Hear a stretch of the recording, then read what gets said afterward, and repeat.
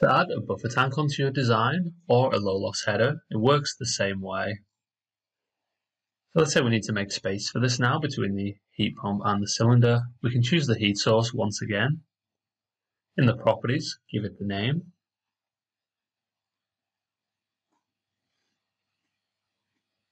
Rotate it and flip the direction if you want to, and change the shape and diameter.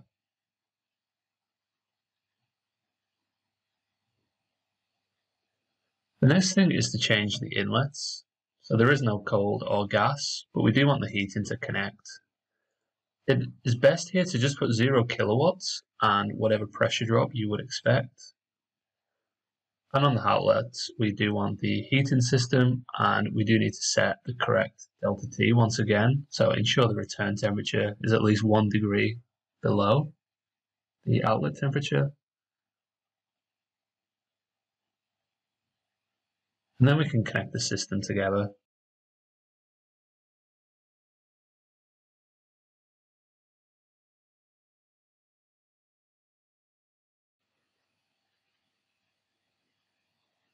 And then we can connect it on the outlet as well. So just being sure to match the red feed ones together and the orange return ones together.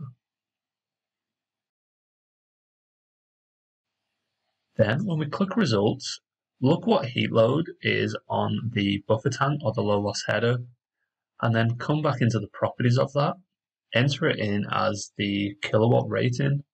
And when you click results, that means that you get the same rating from the heat pump to the buffer tank, and then from the buffer tank to the rest of the system.